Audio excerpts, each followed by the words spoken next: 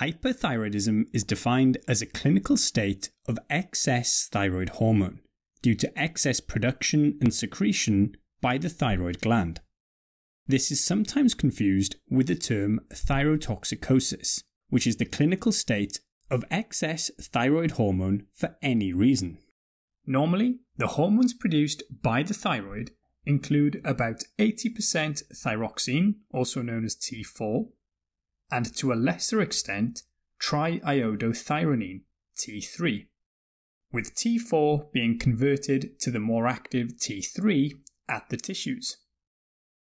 This has many effects throughout the body, mostly acting via nuclear receptors in target tissues, and primarily affecting metabolic pathways, such as basal metabolic rate, thermogenesis, protein synthesis, lipid and carbohydrate metabolism, as well as a permissive effect on catecholamines, as it increases beta receptor expression, which can lead to increased heart rate and stroke volume.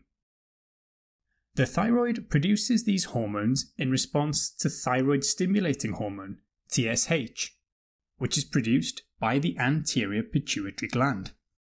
TSH is released by the pituitary gland when stimulated by thyrotropin releasing hormone, TRH, coming from the hypothalamus. This chain forms the hypothalamic pituitary thyroid axis that forms the basis of control of thyroid levels, with T3 and T4 having a negative feedback loop where they inhibit the release of TSH and TRH. The most common cause of hyperthyroidism in iodine-sufficient areas is Graves' disease, an autoimmune condition characterized by anti-TSH receptor antibodies. These antibodies bind to TSH receptors on the thyroid gland and stimulate it to produce thyroid hormone. There are also TSH receptors in other sites, including in the skin and retrobulbar spaces.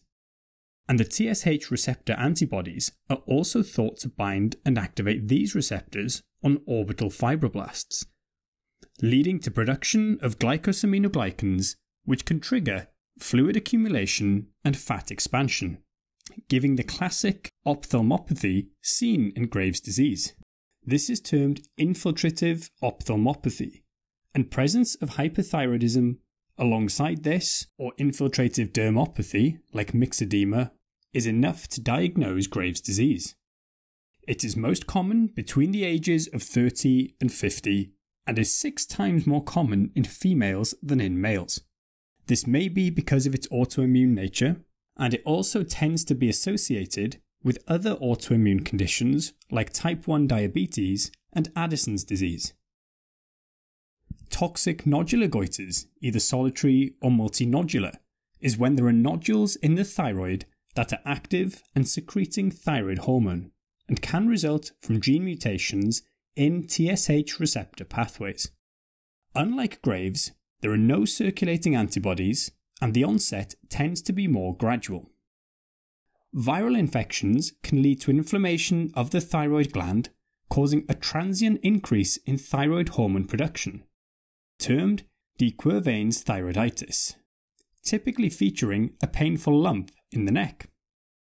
Additionally, in the early stages of Hashimoto's thyroiditis, there can be an initial release of stored thyroid hormone leading to thyrotoxicosis, before ultimately destruction of enough thyroid cells to cause hypothyroidism. Excess iodine allows the thyroid gland to produce more hormone, for example contrast media, and amiodarone also contains iodine and can lead to hyperthyroidism, but due to its cytotoxic effect on thyroid cells can also cause hypothyroidism. Excess thyroid hormone replacement with levothyroxine can be a cause of thyrotoxicosis. As human chorionic gonadotropin, HCG, is similar in structure to TSH, it can cross-react with TSH receptors when found in large quantities, such as during molar pregnancies. In rarer cases, Hyperthyroidism may be caused by excessive secretion of thyroid-stimulating hormone, most commonly from a pituitary adenoma. Symptoms of excess thyroid hormone generally follow the theme of speeding up. This can include weight loss, heat intolerance, diarrhea, or increased bowel movement frequency, tremor, palpitations, and mental health changes, particularly anxiety and irritability. Moist or velvety skin is another manifestation. In Graves' disease, there may be infiltrative ophthalmopathy, as we mentioned, seen in 25% of patients with Graves' disease. This can include eyelid retraction, exophthalmos, meaning protrusion of the eyeball, optic neuropathy, or even involvement of the extraocular muscles, which could manifest as diplopia, meaning double vision. Infiltrative dermopathy features non-pitting edema in the pretibial region, called pretibial myxedema, and is also a finding suggestive of Graves' disease. Thyroid storm is a rare but important manifestation, also known as thyrotoxic crisis. It's a life-threatening emergency characterized by a sudden and extreme excess of thyroid hormone, often precipitated by infection or trauma like surgery. This can result in cardiovascular collapse and shock, and features include hypothermia, mental status changes such as psychosis, as well as extreme agitation. Diagnosis involves lab tests including TSH, which is typically low unless the hyperthyroidism is due to a TSH secreting source. Levels below 0.1 milli-international units per litre are associated with atrial fibrillation, reduced bone mineral density, and increased mortality. Free T4 and T3 levels are typically elevated, though subclinical cases may have normal thyroid hormones. This is much less common than subclinical hypothyroidism.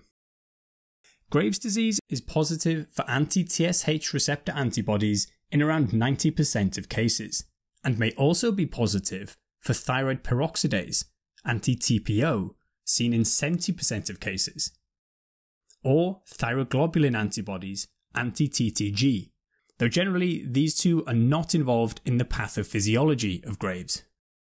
Thyroid scintigraphy, also known as a thyroid scan, uses radioactive iodine 123 or technetium-99 to demonstrate the distribution pattern of the radioactive tracer, with diffuse uptake seen in Graves' and patchy, more focal uptake suggesting toxic multinodular goiter. Little uptake is suggestive of thyroiditis or excess exogenous replacement. Thyroid ultrasound is not routinely done, but is done if a nodule is palpable in the thyroid or is found on scintigraphy. Symptomatic treatment includes the use of medications like beta blockers, for example propranolol, typically in the early stages until more definitive treatment is achieved. These help counteract the adrenergic symptoms such as palpitations and tachycardia and tremor. Hyperthyroidism can be treated with antithyroid medication, radioactive iodine, or surgery, with different options being used in different situations. Antithyroid medications are used over a longer period of 12 to 18 months in an attempt to control the hyperthyroidism, with an expectation that the autoimmune process will remit over this period. Examples include carbimazole, or its main metabolite, methimazole. Another is propylthiouracil. A side effect of these to be aware of is agranulocytosis, meaning a low level of white blood cells, particularly lymphocytes and monocytes.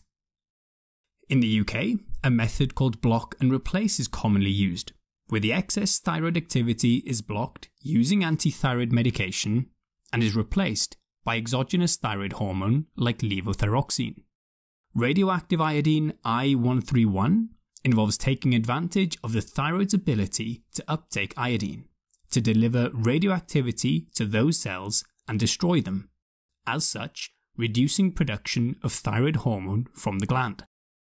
This is often a first-line option in the UK and US for hyperthyroidism and is a definitive treatment in Graves' and multinodular goitre.